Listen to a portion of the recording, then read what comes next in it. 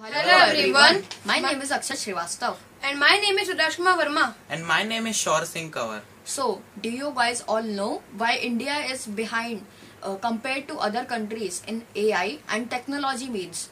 This is because the people in our country do not trust AI because they think that AI can harm them, damage them, or even think that AI can replace them in the job sectors. This is because people believe that AI can harm them and treat them badly. So our project will help in that. Our project, due to our project, they will gain their belief and they will get to know that AI can be controlled and by various things like coding, etc. So we will gain their trust by telling it that it is a product proudly made in India, and it will help India to reach the heights of the clouds by